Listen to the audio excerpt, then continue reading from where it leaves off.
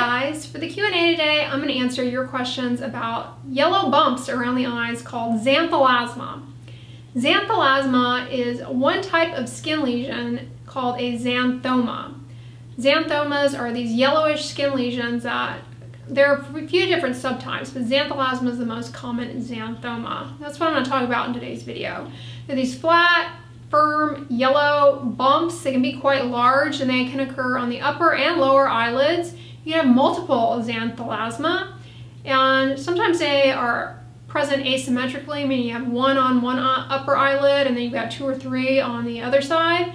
So they kind of crop up. What causes them? Well, they're actually due to an accumulation of lipid in a cell in our skin called a macrophage. Macrophages are cells of our immune system that live in our skin too, and they engulf things.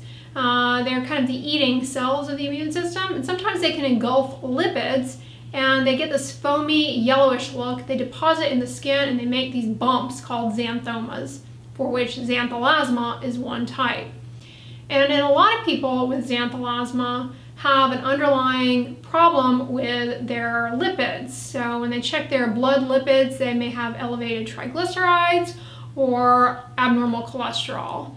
And that may be due to a genetic predisposition to abnormal lipids or some secondary factors, and I'll get into those in a moment. But a lot of times, xanthelasma can also just occur with no underlying problem in the lipids in the blood. So it doesn't necessarily mean that you have problems with your lipids. They start out small and then they can expand and grow larger. And like I said, you can have multiple of them.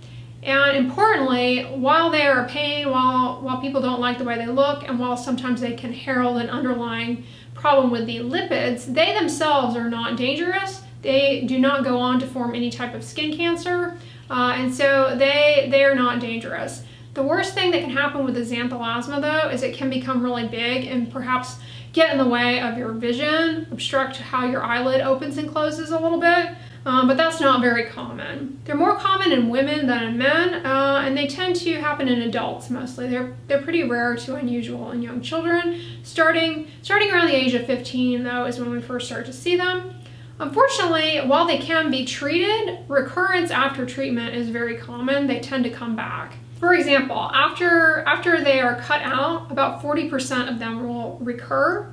Xanthelasma itself is not dangerous, does not go on to become a cancer, and it generally does not affect eyelid function, but it's important to rule out any underlying blood lipid abnormality with a fasting blood lipid panel. One type of blood lipid abnormality may be due to a primary genetic disease that causes you to have abnormal cholesterol. But many cases are due to secondary causes of high lipids. Secondary causes are going to be things in your diet. Eating a diet high in saturated fat and cholesterol is a risk factor. Also, if you consume a lot of alcohol can definitely impact your triglycerides and play a role. So if you drink heavily, cutting back is really important. And if you experience rapid weight gain, that also can alter your lipids. Then certain medications can put you at risk for lipid abnormalities.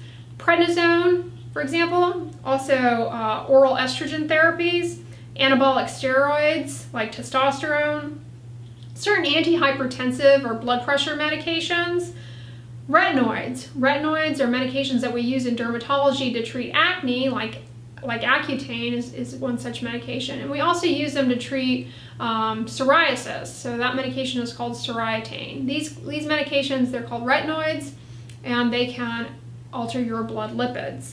And then a medication called cyclosporin also can disrupt lipids and put you at risk for this. Tamoxifen for breast cancer.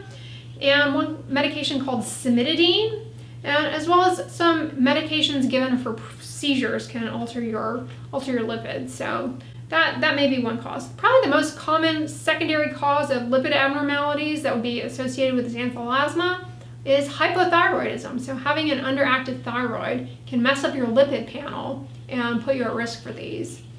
And then another very common cause is uncontrolled diabetes. Uncontrolled diabetes skews your lipid panel and messes up the metabolism of lipid in our body, and puts you at risk for these. So those are some of the secondary causes, and that's really kind of the most important thing that you want to focus on initially. Make sure you don't have any of that going on. But there are some treatments that can be pursued. Treatment for xanthelasma first starts at addressing the lipid problem if you have it, just because that's really important for your health. That being said, addressing the lipid problem, whether it be through diet or medication, does not always help the xanthelasma to go away and stay away, unfortunately. So it seems as though there's not a whole lot you can do to reverse them occurring and coming back. Xanthelasma can be cut out by surgical excision, meaning the dermatologist just cuts it out and puts a suture in place to close up the defect. But this is only appropriate for really small lesions of xanthelasma. If they're really big, that's not going to be ideal. The reason for this is that the scar that might form can cause your eyelids to retract a little bit and interfere with your vision, interfere with your opening and closing your eyes, and cause problems for you. So it's only appropriate for really small lesions. And also you have a risk of bleeding with an operation like that. A less invasive approach is to use a CO2 or argon laser to resurface the xanthelasma. This doesn't require any stitches and has much less bleeding, but you can heal with hyperpigmentation and scarring. The third type of treatment is some sort of chemical cauterization with a chlorinated acetic acid, trichloroacetic acid, monoacetic acid. What this does is it dissolves the lipid, and it also destroys some of the proteins in the macrophage and can help in resolving the xanthelasma. There's minimal scarring from this, so it's a pretty reasonable approach. And then the fourth type of treatment is going to be electrodesiccation, which is that little burning tool that we use for a lot of things. That actually works really well, but it only works well for lesions that are more superficial. It kind of dissolves some of that lipid and helps in clearing up the xanthelasma. There is some risk of scarring with that and hypopigmentation. And then liquid nitrogen therapy could also be pursued, but that's much more risky. It has a greater risk of healing with a scar than the electrodesiccation. And the types of complications that might occur from treatment of xanthelasma include something called ectropion, which is distortion of the eyelids as the eyelid skin heals with scarring. Hyperpigmentation. After xanthelasma is treated, unfortunately it has a high recurrence rate. For example, after excision, 40% of xanthelasmas will recur. Your risk of recurrence after treatment is greater if you have an underlying lipid problem, or if you have all four eyelids affected, meaning you have the xanthelasma on both top eyelids and both bottom eyelids. So 4 total on all 4 surfaces. That's been shown to be a risk factor for recurrence. So those are the treatments. Again, recurrence is high, but the lesion itself is not dangerous. And more importantly, it heralds that perhaps there could be an underlying metabolic problem that you need to investigate. But fixing the metabolic problem does not really necessarily undo the xanthelasma process, and you may still be coping with them even after the lipid abnormality has been treated and resolved. So I hope this video was helpful to you guys. They're really a pain to have to live with. They can really affect your self-esteem. These treatments can definitely improve the appearance of xanthelasma and hopefully keep them at bay, but again, they do recur. If you like this video, give it a thumbs up, share it with your friends, and as always, don't forget, sunscreen and subscribe. I'll talk to you guys tomorrow. Bye.